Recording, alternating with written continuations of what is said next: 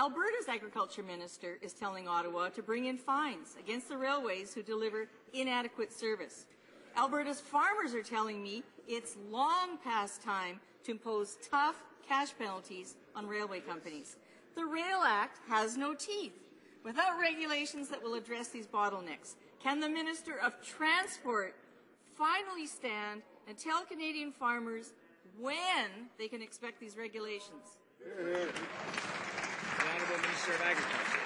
Well, Mr. Speaker, as I've explained to this member and her party for the last days, we're working with all options that are on the table from all of the members in that supply chain, coming forward with the right application at the right time, Mr. Speaker. I had a great meeting with the ministers, both from Saskatchewan and Alberta, along with their counterparts from British Columbia and Manitoba, where this crisis is the deepest, Mr. Speaker. They've all said that we need to move forward with the right applications at the right time, and that's exactly what we're doing, Mr. Speaker.